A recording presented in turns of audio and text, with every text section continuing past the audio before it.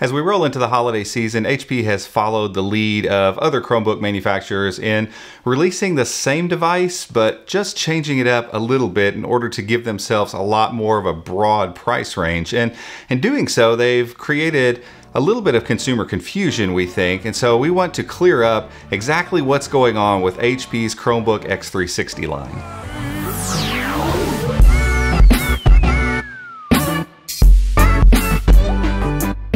But before we get into all that, today's video is brought to you by Hostinger, and they provide web hosting that's not only easy to set up, but easy to maintain and manage as well. Even better, their prices are nearly impossible to beat, with hosting plans starting as low as 80 cents per month. We use their simple and intuitive H-panel to get a new site up and running with their 6-step WordPress install, and loved the access to 24/7, 365 support for the few questions and issues we had along the way. Even more exciting is Hostinger's upcoming move to Google Cloud. With this shift, users will get all the benefits of Hostinger's simple and intuitive H-panel combined with the power, scale, and flexibility of Google's cloud and backend. No need for professional setup, no need to hire a developer, it all just works. If you'd like to learn more about how to supercharge your hosting experience and, in all likelihood, save yourself some money, go to hostinger.com/ChromeUnboxed to get started and use the code ChromeUnboxed to receive 91% off yearly web hosting plans.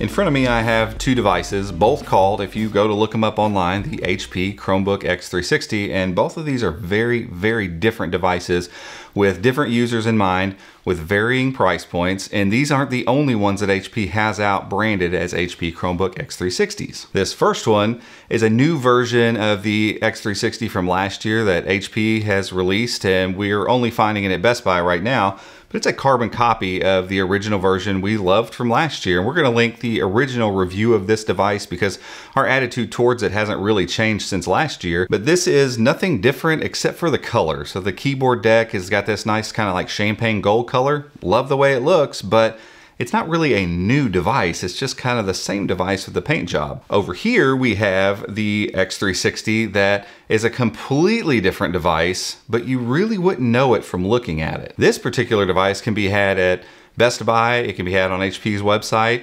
We've seen versions of it at Costco and at Target so far. I'm sure Walmart will probably carry it, and who knows whoever else. And so what could happen is, as you go to look for a device, you find an HP Chromebook x360 that's like $300 or $320, and you think, I'm buying this exact same device that I've seen reviewed by other reviewers like us here at Chrome Unboxed. And the truth is, it's not quite that simple. The first telltale giveaway is that on the inside of the cheaper Celeron and or Pentium based models, you have a white keyboard and kind of this silver colored keyboard deck. So the color can kind of give it away. The champagne gold and the dark blue ones, those are the Core i3 high-end $600 MSRP HP Chromebook x360. Now these other variations are powered by either a Celeron N4000, so like the Gemini Lake processor, or a Pentium N5000, still in that Gemini Lake line, but just kind of a bump in performance. And they range anywhere from what we're seeing right now from about $300 all the way up to like $550. We're gonna talk about some of the price issues there here in just a second. But inside, you're getting a processor that does pretty well. And for a $300 machine, I think most people are gonna be extremely happy. And I'm happy that Gemini Lake processors, as opposed to the Apollo Lake ones from last year, are pretty quick and pretty speedy, and they get around just fine. But you need to know it's not the Core i3 that is kind of a beast in the x360 that was around last year with all those other devices like the Dell Inspiron and stuff like that. It is not that processor. This one doesn't require fans, but it also is quite a bit less power. Additionally, the x360 from last year came with 8 gigs of RAM, 64 gigs of internal storage. That was the way it was sold. These devices with their different chipsets also come in different variations of RAM and storage. So we've got some that have 4 gigs of RAM and 32 gigs of storage, 4 gigs of RAM and 64 gigs of storage. There's one at Costco right now that has 8 gigs of RAM and 128 gigs of storage paired up with the N5000 processor. So we're seeing these in all kinds of different variations. So when you go to look at one of these, if you see the white keyboard or you see the silver deck on the x360 14, you need to realize that that device has a lower end processor in it, and you need to pay attention to what it's paired with, because if you're getting the expectation that you're going to get 8 gigs of RAM and 64 or 128 gigs of internal storage, you need to realize you've got to look at the tech specs, especially if that price is a little bit lower, and realize what it is you're actually buying. For instance, with this device right here, we actually bought this one at Target for $320, and when we got it in and I unboxed it, it was really cool to feel that basically all the external parts here feel exactly like the more expensive Core i3 model. It's got the same anodized aluminum lid, glass over the display, aluminum keyboard deck, and a plastic bottom, just like this one does. And it looks good. The keyboard feels like the same keyframe. The trackpad feels basically the same. It's not glass on the cheaper models,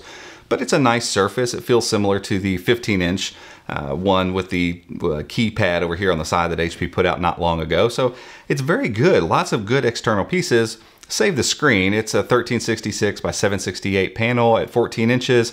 Kind of looks pixelated. Viewing angles are terrible, and it's not very bright. So that's the place where they obviously save some money here, in addition to the internals. The internals clearly are going to be cheaper than what you're getting with the i3. But overall, $320 for this package isn't that bad. I mean, it's not a bad Chromebook. You just, again, need to know what it is you're purchasing. Now, some of that will change as you bump up the prices and find it at different places. So if you look at the spec sheet, again, please look at the spec sheet if you're going to buy this device and see what's inside of it.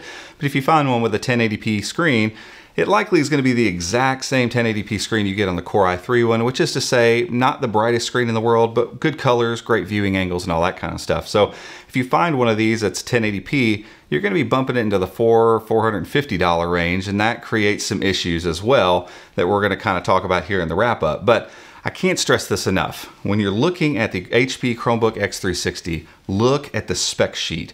Regardless of where you're buying it from, regardless of what it looks like in the pictures, regardless of what you think it might be, go look at the spec sheet. Look for the resolution on the screen, look for the internals, look for the RAM, and look for the storage before you go hitting that buy button. So at the end of videos like these, I'm supposed to tell you what it is you need to go buy. Well, there are a couple of problems with that. One is the market is super volatile all the time, and especially as we're filming this, we're coming into the holiday season, so there's no way for me to tell you exactly what prices these are going to be.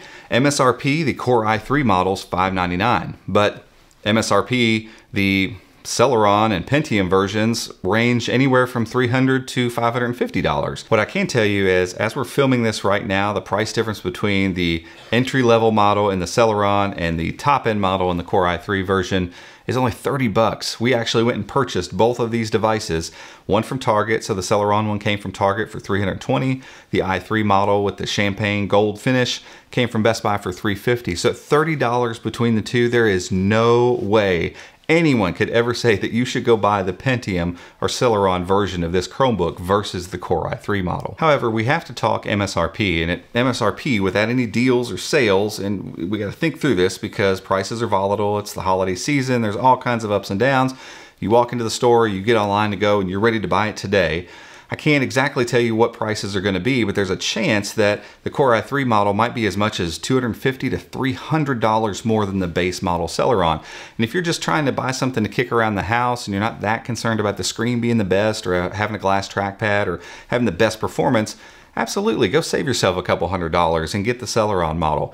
But what you need to know is you need to know what the stats are, the specs are of the device, and then you need to go and comparison shop this thing every time you even think about buying it, because the i3 model comes down in price in the $350 to $400 range on a regular basis, and I don't think it will be a strange thing for us over the course of the next 6 to 12 months to see it constantly down around $400, and at that price point, none of the Celeron or Pentium models make any sense to ever go by. And unfortunately, I think HP's just introduced a lot of confusion into the market, and hopefully we've helped to clear some of that up for you. But that's it for this one. If you enjoyed it and this has helped you make a purchasing decision in any way, give us a thumbs up, go down there and hit subscribe, and make sure and hit the notification bell so you can be alerted when we make future videos just like this one. Till next time, we'll see you.